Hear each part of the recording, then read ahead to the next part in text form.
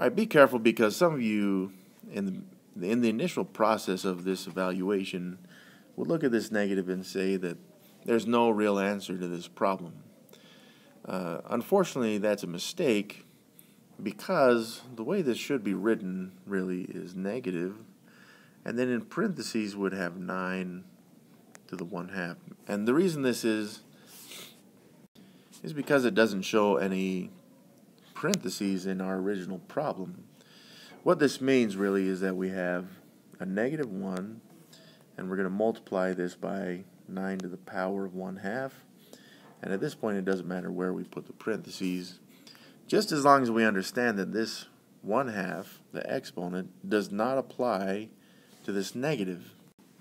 Now if by chance they had put parentheses around the 9 like this, the -9, then yes, you're right, we would have no real answer, but this problem does not have that. So we will treat it like one of these two scenarios, okay? So keep the -1 there, or the negative in front, and then just evaluate 9 to the power of 1/2. So I'm going to keep it written like this, -1 times 9 to the power of 1/2, okay, to show that this is two different factors. And then once again, all I need to do is figure out what number squared would give us 9, okay? So we can factor this out. 9 would factor into 3 and 3. Both of these are prime, so we can see that it's 3 squared, and we would multiply then the 2 and the 1/2.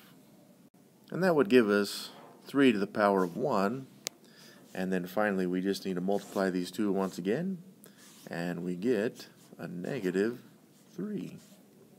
So this is our final answer, and we'll go ahead and circle that.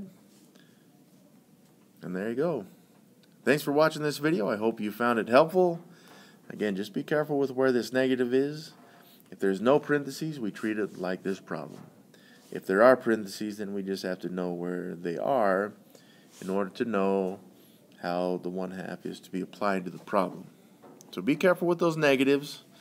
Double check your work, and we'll see you in the next video.